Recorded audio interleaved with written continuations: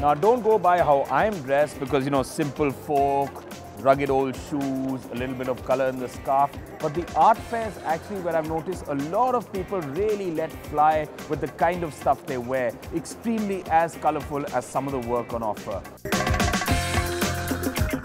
We did a little bit of research and spoke to some people about exactly what is it that is the most comfortable thing to wear at the art fair. What do you think is some of the most comfortable wear to sort of wear at the art fair? This is the most comfortable thing to wear to an art fair. What exactly are you wearing? That seems to be a really dapper little sweater or shawl.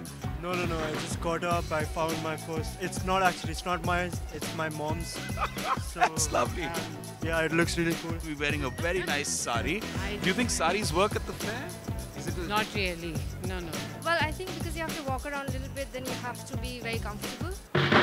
The art fair is not about dressing up, but yes, of course, you put your best foot forward. Well, I didn't really choose it for the fair specifically. Something from my imagination. This is what you wear. We can catch you like this on a Monday morning as well. Yes. Came straight from yoga and the gym. Comfort is also there because art is also comfort. Yeah. When you're making art, you're in your own zone. Yeah. That's something to do with your clothing also.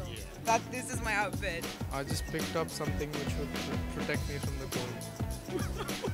For me personally, I don't care. I would just wear what I feel comfortable with. I'd wear anything and walk around, so that's it. You wouldn't wear anything and walk around also if you had the choice.